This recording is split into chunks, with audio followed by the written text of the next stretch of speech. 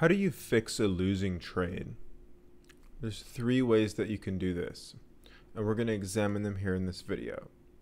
So let's just jump right into it. By the way, my name is Nick. I've been a Forex trader and trading for about 6.5 years, 4.5 years profitably. I run a coaching program called Mission FX where I teach people how to trade. It comes with one-on-one mentorship, all sorts of stuff. There'll be links in the description for information on that. But you're here to learn how to fix a losing trade. So let's learn. So I've just scrolled back to a random point here on this chart, and we're here September 1st, so about a week ago from the time that I'm making this video. And we're on, what's this, USD/JPY, so a Forex pair. So let's first examine, what does it mean by fixing a losing trade? Well, most people would probably think that fixing a losing trade means to just lessen the loss somehow.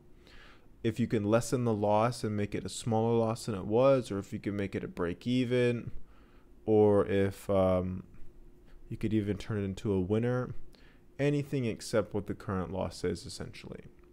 So that's what it means to fix a losing trade. It's just to lessen the loss.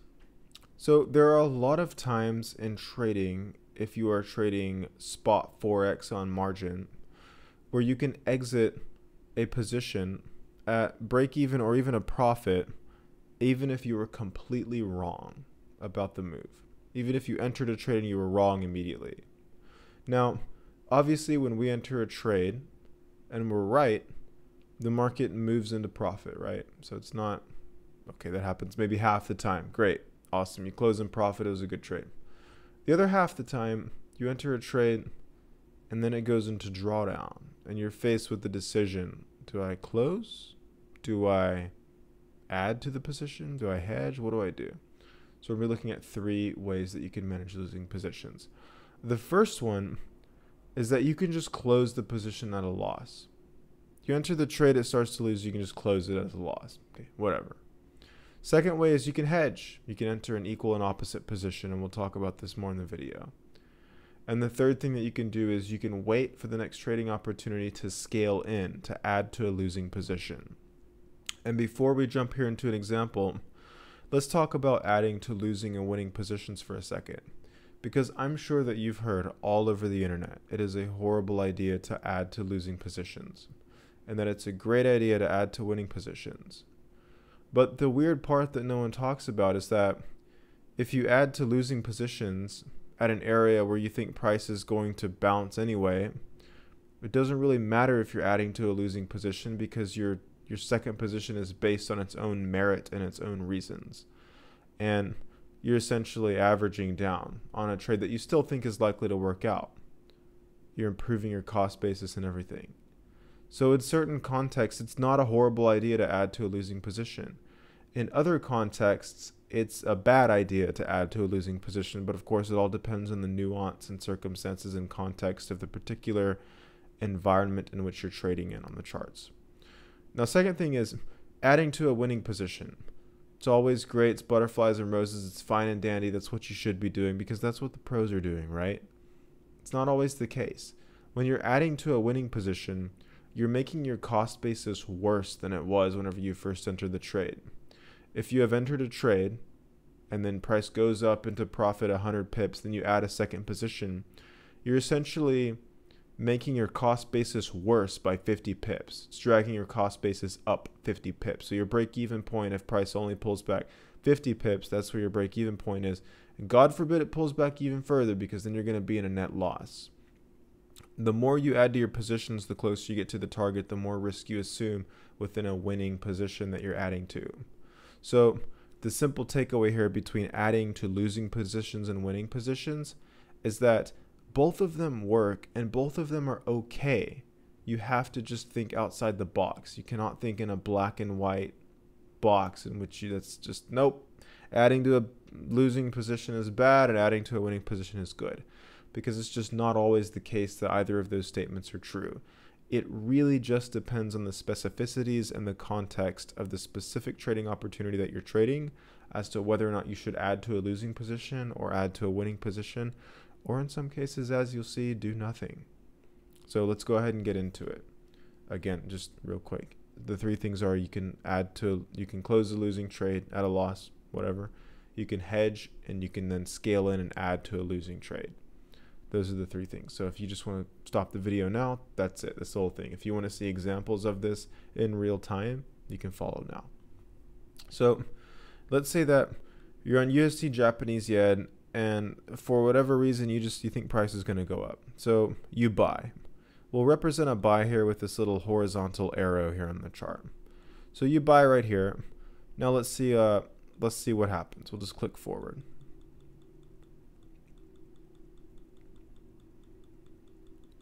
So you happen to be right this time.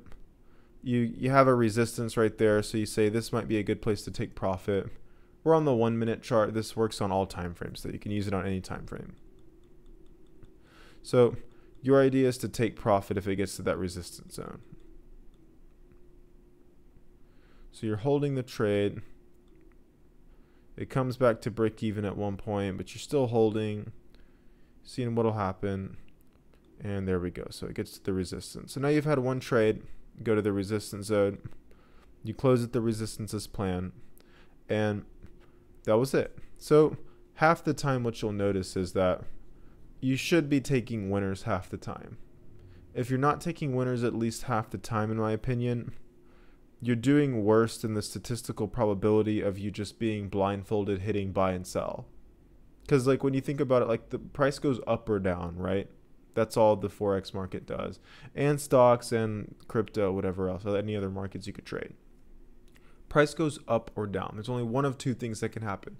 A price is not going to go sideways forever in most circumstances, right? So it's usually either going to go up or down. And so it's a 50-50 chance from the moment you click enter, like whether you enter to a buy or sell, it's a 50-50 chance whether it'll go up or down. So if you handed your keyboard to a chimpanzee and just had it press one of two buttons, either a buy or sell, a chimpanzee averaged out over large numbers would have about a 50% win rate and a 50% loss rate. So the key here is how can we use this metric, 50% winning, 50% losing, to then make the winners a little bit bigger and then make the losses a little bit smaller. We can do that by learning how to fix losing trades. Winning trades are great. They go right to the profit target. Everything's fine and dandy. But losing trades, let's figure out how to solve them. So now that I've given you appropriate context and everything, let's look at this. So let's say now, price has rejected this zone. So you think price is going to go down, and I don't know, you think it's going to go in here. You identify this as maybe a support zone that you think price could go to, so you enter a sell. So you throw on a sell order, and you just let it play out.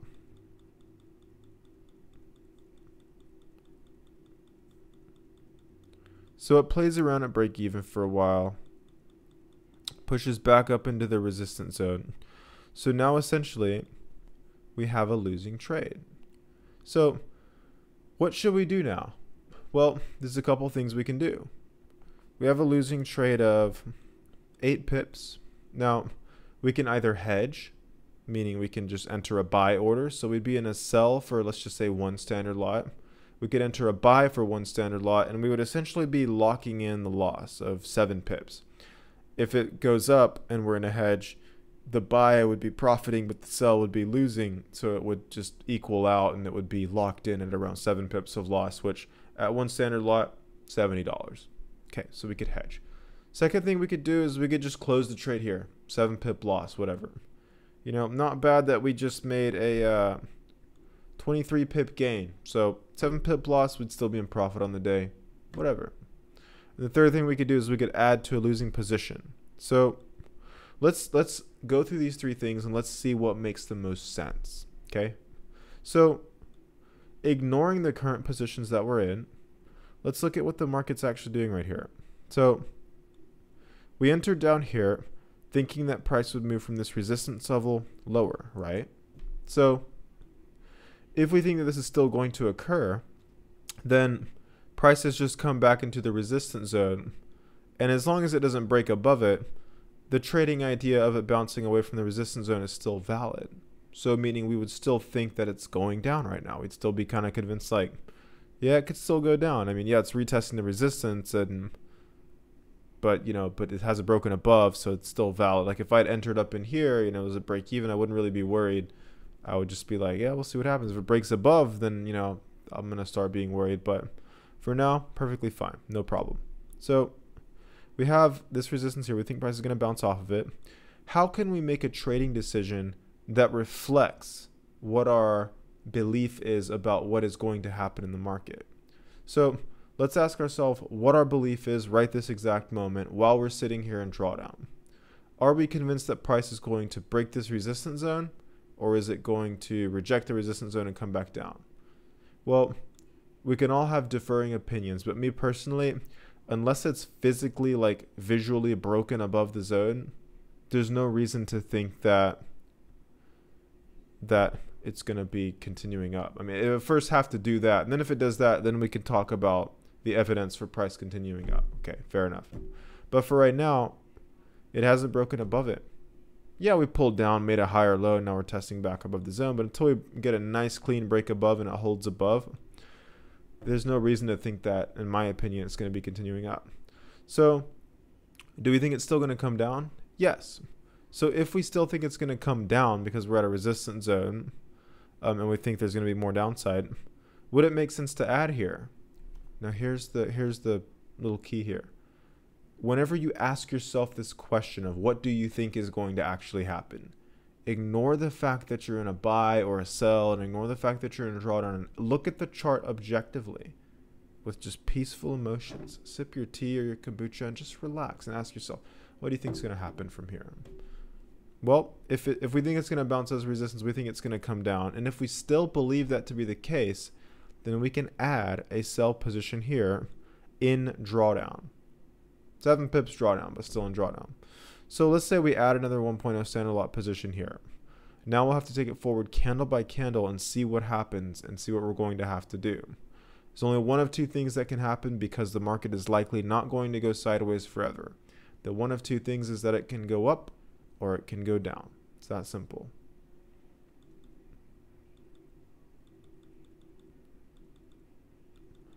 So price begins to move down.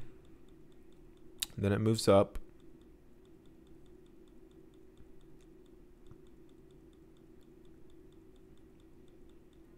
Then it moves down. And I'll just go ahead and extend this zone out just a little bit further so that we can just let this play out. So now we start to go up again. So we're making higher highs and higher lows right here, deep into the resistance zone. Let's see what happens. So now, one thing we should also notice is if we're in a 1.0 standard lot sell there and then a 1.0 standard lot sell down here, our break-even point is going to be right here in the middle.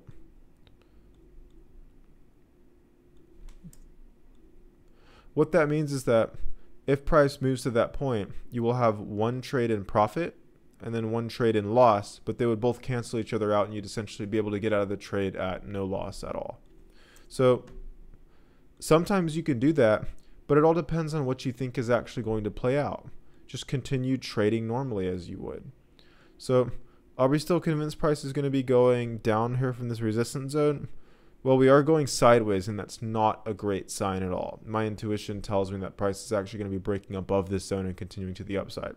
However, we don't have any visual evidence here on the chart yet that price is trying to break this zone yet. It could here in the next few candles, or it could just reverse and dump off downwards. I don't know. I don't remember what happened here on September 1st.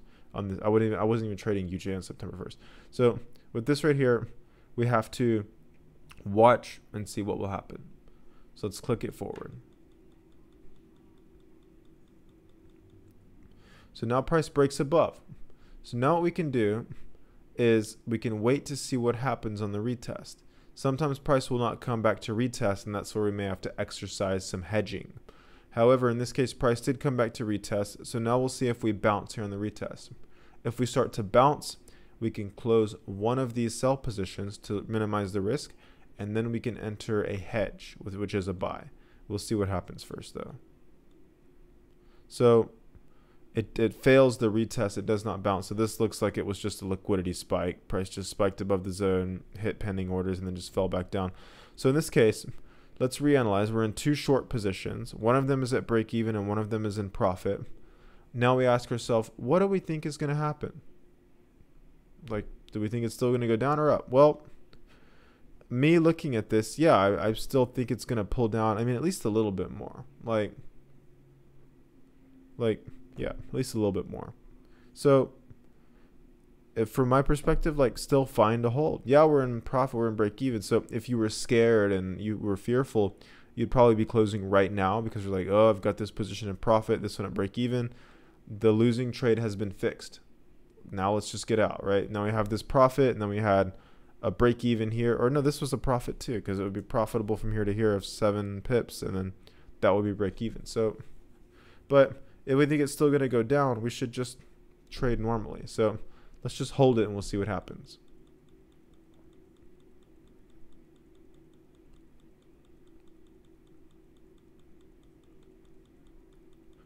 So price continues down and it keeps going. So now we have to start asking ourselves where we want to take profit at. So we could take profit right here. We also have a support level right here that price is testing. So in this case, since we're in two positions and it ended up working out, we ended up having this trade be a winner. In this case, I would say it would probably be safer just to close right here at this support zone. And if you didn't close right here at this zone, then for sure here at the next support zone. So let's just say that we close right here. We're in profit. We'll let it play out. So it does end up reaching the support zone, and it looks like it might be going, yeah, all the way to the next zone. So it went all the way to the next zone down there. So we closed. We were out with good profit. That was good. So now what you've just seen here is you've seen, number one, we could have closed the trade. That's fairly straightforward. People just put a stop loss and, okay, stop loss is hit, whatever. So you close the trade. Second thing is hedging, which we haven't got to yet for an example. But the third thing is scaling in, adding to a losing position. That's what you've just seen here. The most important takeaway I want you to understand with adding to a losing position is you should only be adding to it if you believe that your original trading idea is still going to play out, or if you believe that it is very likely that price is now going to bounce from the level you entered. You should never, ever, ever enter a losing trade on a scale in order, meaning you should not add to a losing trade if it's just random, like I'm in drawdown right here, 50 pips, so let me just add here and hope it bounces. You do not want to trade that way. You want to be waiting for the next logical area where you believe price will bounce. If you entered a trade because it bounced off a resistance zone and then it just comes back to the resistance zone to test it, there's no reason to like switch your bias or get panicked or get FOMO and fearful. You should just, either hold the original trade. Yeah, it's in some drawdown, but it hasn't been invalidated. The context and logic still makes sense. Well, haven't broken above the resistance, so sure, we can still bounce downwards. It's okay to hold the trade. Or you can just add to that losing position because now, hey, if you're really convinced it's still going to bounce from the resistance zone, like we just looked at here on the chart, then you can just add there at the resistance zone. Now you are assuming a little bit more risk by adding that second position, but you're adding in drawdown whenever it makes sense to do so. That's why I think that adding to losing positions gets such a bad rap, because people think that it's just a horrible idea to add to your losers because it can turn into a crazy loss. The only time that's going to happen, though, is if you just keep mindlessly adding and adding and adding as it goes into drawdown with no plan, with no form of risk control, meaning how much position size and how much volume are you going to be using, and then where's your point where you're going to say, I'm either going to hedge or close all these at a loss. You have to have all that pre-planned. And if you're just entering because you're in drawdown, you're hoping it's got to pull back here, that's not a good way to add when you're in a losing position. Adding to a losing position, the second trade that you add should make sense in its own context and within its own reasons for you to add to that second position. It's based on its own merit, its own logic, its own context. And then if both of them play out, cool. If both of them start to lose, then you would manage that potentially with either a stop loss order, closing at a loss, or a hedge order. So let's see if we can get ourselves into a hedge order, okay? We'll go back to the charts. This will be our last example, then we'll be finished up here. So let's say that you think price is going to bounce at this zone Down here is support. So you wanted to buy right in here. But let's say you got a bad entry and you bought whenever it was already pushing up. So you have kind of a bad buy entry. So you're up here. So price pushes up. You want to take profits at the next resistance zone. So, okay, so it gets there. So now you have another profitable trade here at the resistance. So that's that. Again, if half your trades are not winning, again, you have a system in which you're performing crappier than you would as if you just blindly hit buy and sell. So with a 50% winning system, if 50% of your trades are little nice winners like this one was like what, like, you know, 25, 26 pips. The other one was similar to that one. You had a winning trade here for 22 pips on that entry, and then another 16 pip winner here. Most of your trades should be winning, and the ones that you do not win should either be a small loss or a break even or a profit, and every now and then you'll take a big loss. You'll wipe out nice chunk of your profits. Maybe you've traded for a month, you've made like 50K. You have a bad losing day where you wipe out 10 to 20K. But in that case, hey, you still made 30, 40 grand. So whatever, you know, you're going to have your losses whenever stuff just runs the other way. So you develop this by experience and getting intuition and things like that. So you have half your trades winners, half your trades losers with just the simplest like analysis. You don't have to use any crazy, ridiculous concepts. Support and resistance works fine. And support and resistance only works because it's a method of risk control. It's a method of saying, I'm going to enter here, and then if this happens, then I'll do this. Let's say I'll close my trade at a loss, or I'll close my trade at a profit. I'll hedge, I'll scale in, you know, whatever. Support and resistance and technical analysis in general has no predictive form of benefit. It's just a way of controlling risk. So you don't need a complicated system. I trade just support and resistance. I teach all of this in the Mission FX full program and the Mission FX compounding course, and I trade live on my Instagram stories right now at the time of this video. All those links will be down in the description below if you'd like to check out any of those. So let's get into our last trade here. Hopefully it'll go against us so we can hedge. So let's say we sell here at the resistance zone, right? So price rejects it, starts to bounce. We've closed our buy, we enter a sell thinking it'll bounce. Let's see what happens. Hopefully it spikes up above the zone and it goes against us.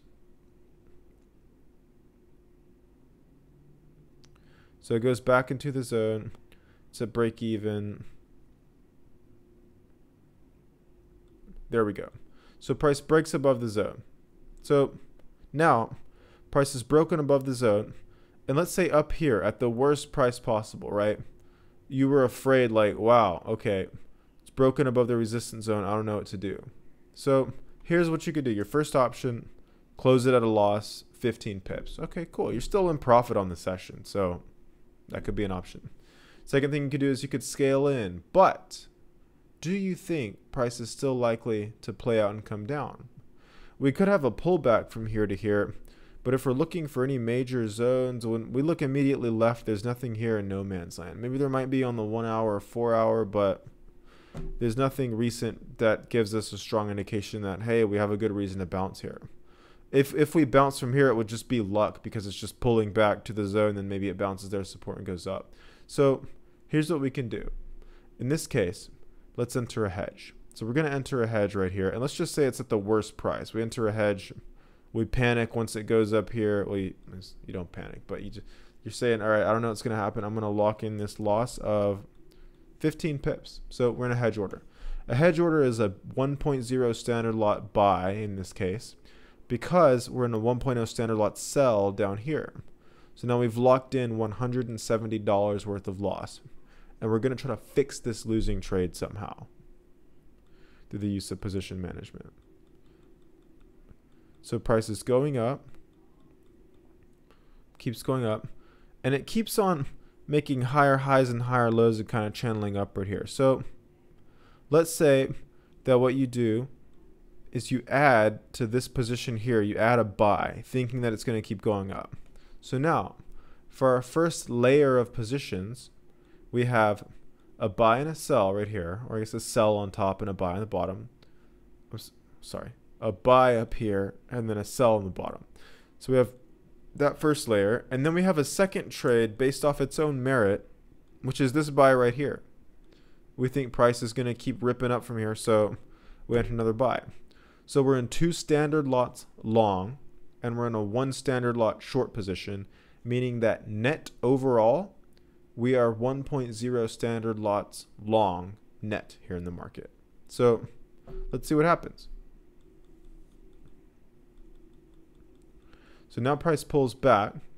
So now, essentially, we have a situation where in drawdown on this position. So this position is the only one that matters now. We're in 7 pips of drawdown plus the 17 pip locked in loss from the buy and the sell.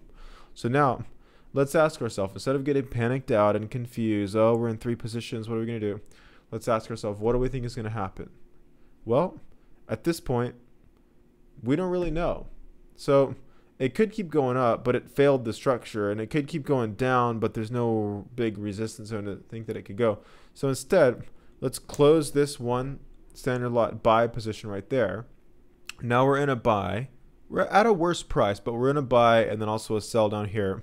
So we're completely like hedged out again. But instead of a 17 pip loss, we're now in a 21 pip loss hedged. But we've reduced our risk. We're no longer net long. We're not net short. We're just hedged out. So it doesn't matter whether it goes up or down. We're not going to lose more money. We're not going to make more money. We're just completely hedged out at, what did I say, 21 pip loss. So $210. So now let's just wait for the next trading opportunity. And when the next trading opportunity presents itself, then we will either manage our open positions or we'll do that along with entering new positions. So we're using hedging right here. So now we push back up. So we're break even right here on this position. So, well, not anymore. So we pushed up. So now we're break even on the position. That's what I was waiting for. So we'll just say it was up there. So let's say it pushes up there. And let's say that from this resistance zone, we think that price is likely to pull back down here and maybe come and retest this zone down here. So let's say that from here, we have the idea of let's close our buy position at break even. So we get it at break even right there. We have the plan to hedge again at a buy position if price comes up there. But if that doesn't happen, then this resistance should play out and price should continue back here to the support level, where we can then close this position around a break even. It'll probably end up being a little loss, but around a break even essentially. So now we've closed this buy position here. We have a buy stop order, or you can just have an alert and just enter a buy position if it breaks above, however we want to do it. But we have the plan to enter a buy order if it breaks above.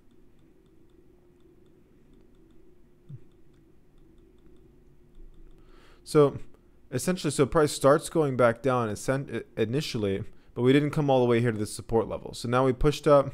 So now we're hedged out again. But this time, instead of a 21 pip loss, it's now a 20, 22, 23 pip loss. So, all right. Now it comes back down. So let's see if we can pop back up here and retest this zone.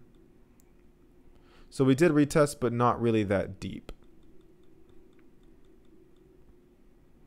There we go. That was a nicer retest right there. So let's say that here, we think that now if we're just ignoring all the positions, right? We're just ignoring that we're in a buy and a sell and everything. We're just ignoring that. We're saying, what do we think is actually going to happen? Well, there is this resistance zone right here where price has been bouncing around at. And we just tried to get above and failed. And now we've been retesting it. We're testing it twice. So what do we think? Let's just say we think price is going to go down. Okay, so this is our next trading opportunity. So now what we can do, we'll hold the hedge in place. We'll hold the buy there, but now we'll enter a sell right here. So we'll enter a sell right here on the retest of the zone. So now we're in a buy up here, we're in a short down here, and then we're in another short that we just entered.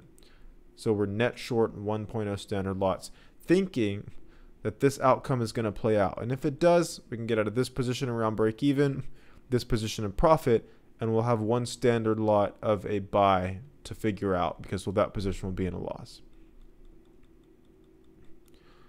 So it does play out. Let's wait for a little bit deeper of a test into the zone, and if we get that, then we can close. So there we go. So we closed this one around break even. This one is it's a little bit of a loss, but I mean it's like 4 pips. So 4 pip loss. We closed this in profit here, 15 pips. So it's about, a 10, 11 pip net profit. But we have this buy position up here in drawdown, don't we, for 20 pips. So now we have to figure out what we're going to do. So let's ask ourselves, what do we think is going to happen here? Well, normally when a major resistance zone gets broken and price comes back to retest it, there will normally be price bouncing there at the zone. So if we can get another buy position somewhere here in this zone, then if price can push up a little bit, it can bring us to either a break even or even a profitable trade. So what we should do is we should enter a buy position here if we believe that price is going to bounce here at this zone. So now we've scaled into a losing position. But we didn't do it randomly. It still made contextual sense in this situation because we're at a resistance. We broke above, came back to retest. We might bounce. Okay. Obviously, we don't know. It could fall straight through this zone like a rock. We don't know. But we think that it is likely enough to bounce that we can enter another buy position. So we've entered another buy position, and it could push a little bit lower in here. So let's see.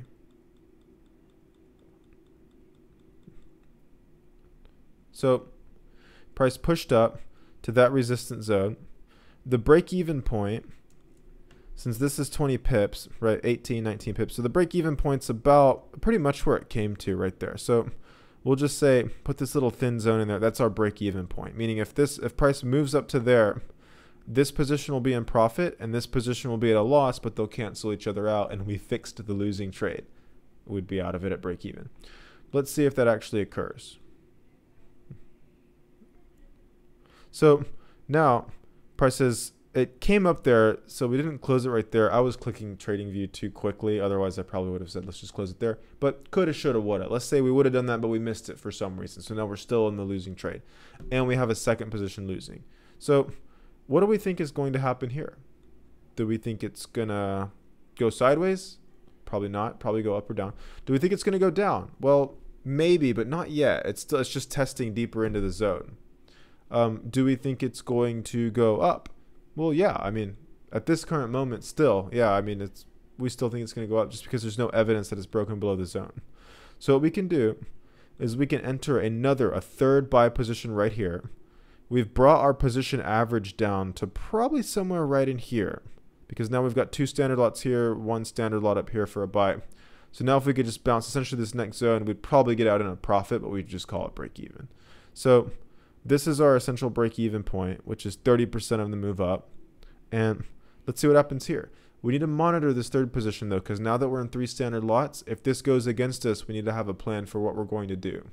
So my plan for if this goes against us is to liquidate this last position here at a small loss and then hedge. So let's see how this plays out.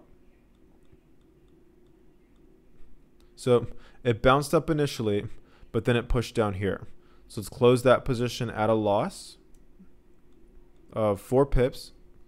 And then we will hedge, and we'll hedge by entering 2 sells each for 1 standard lot. So we're 2 lots short, we're 2 lots long. The only reason you should be hedged is if you do not know what's going to happen. If you do not believe if you don't have an assessment of what you think is likely to occur. Because obviously nobody knows what's going to happen, right? It can go up or down. But you should only hedge if you're uncertain about what could happen. If you have kind of a bias and you think like, yeah, I think we're going to bounce from here, then get net long on the market. Manage your positions in such a way that whether you're closing losing positions or you're adding in new positions, make sure that you're positioning yourself in such a way that you can profit from whatever you believe is going to happen. Your beliefs about what's going to happen should match your trading behavior. So now we don't know what's going to happen. It broke below this zone. It could fake out, come up, it could keep dumping down. We're completely hedged out. So, it is what it is. So we're in these 2 buys and we're in these 2 sells. We've essentially locked in. How much of a loss is this? 24 pips there. And then for this one, 6 pips. So like about 30 pips of a loss. So still not that big of a deal. So now it pushes back up. So now what we can do is this could have ended up being a fake out. So we'll adjust the zone a little bit lower. We'll include that low. We'll wait for price to pull back down a little bit. Then we'll try to liquidate these sells. There we go. So we'll liquidate the sell orders right there at a small loss. This would be how many pips? So about 3 pips each, so about 6 pip loss. So we took a small loss there. 4 pip moved down there, 6 pip loss here. So 10 pips of loss we took back here from these positions. And now we remain long right there, and then also still long up here, thinking that we're going to continue up. So now price pushes up. The break-even point is a little bit past this. So what I'm going to say is, for these two positions, the break-even point would be like up here. So let's let that occur.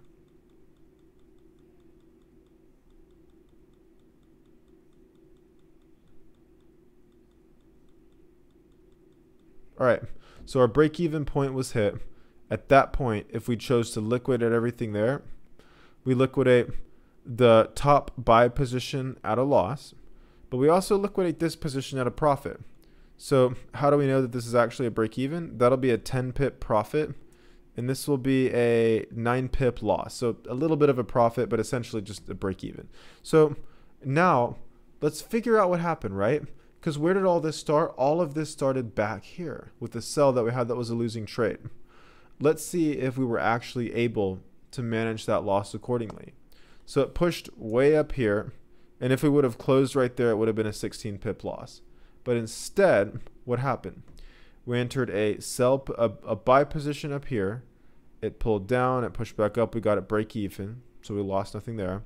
Pushed up above, we got into another buy position, pulled back down. We were able to profit on a sell position here.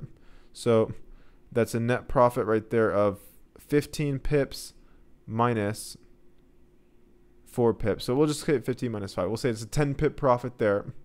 We lost about 10 pips of profit through here from this buy and sell and the small losses there. And then we broke even on here. So in total, net, we're completely flat now. We have no positions open. But through the use of hedging and scaling in this aspect, we used 2 of those mechanisms, hedging and scaling in. We were able to make a 10 pip profit there. We accepted a 10 pip loss here, and everything else was break even. So 10 pip profit minus 10 pip loss is break even. These 2 positions were break even. That position up there was break even. Everything was break even. So now what are we left with? We're only really left with our profits. So we're with a 24 pip profit there, plus 23 plus 12. So we'll just call that like call it like 35, I guess, just to be safe. And then 27. So 50 plus 35. So we're about 85 pips profit, net profit. And then in here, all of this was a pain in the butt, right? But we still broke even. So now we just, all you've had from this session from September 1st to September 2nd, you had an 85 pip profit. The beauty of fixing losing trades is that you don't even have to be right. If you become experienced and you learn how to manage losing positions through the use of closing losing trades at a loss using either a stop loss order or just closing manually, hedging, and also scaling into losing positions, you can use these things within the proper context in order to almost always come out at either a break even or a small loss or a small win on everything. Meaning most of your trades, if you have the suckiest win rate, literally 50%, literally you're blindly hitting buy and sell on the keyboard, 50% win rate. 50% of your trades are going to be easy wins, sweet. And then if the other 50% of your trades, if most of those are just small wins, small losses, or break evens, you never really have a big loss to wipe out most of the profits. You will have a big loss every now and then. And if you're trading very high risk and aggressively like I do with large position sizes, you run the risk of blowing the account. I'm a person, earlier this week, I lost $20,000 on USDJPY ripping upwards and not stopping at all. The day after that, I made $28,000 back. And then today, I've made another $5,000. So I'm still in a net profit like 13K this week just from my position management and understanding how to manage positions that are losing and not playing out as I thought they would. All of this stuff and more is taught within the Mission FX full program, the Mission FX compounding course, and I also show it live on my Instagram close friends stories list where I share all my analysis and trades I take on a daily basis. If you'd like to learn more information about all this and how you can get one-on-one coaching from my team and I here at Mission FX, hit the links in the description. Check out which product you think will work best for you.